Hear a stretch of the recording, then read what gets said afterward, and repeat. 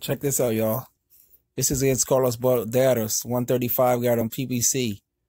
Look, I think he with Richard Schaefer ring star. He's at lightweight now. Watch how he almost knocked out homeboy in sparring. Bam, that's dangerous.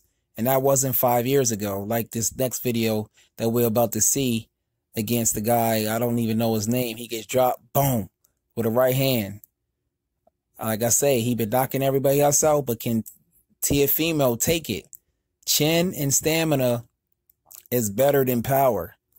Chin and stamina, you got to be able to take it because he's fighting the biggest puncher at 135. Look, bang, knocked out Beltran. I know Beltran ain't how he was a few years ago, but Beltran went the distance with, a few years ago, he went the distance with Bud Crawford. Bud couldn't stop him at his last fight at 135.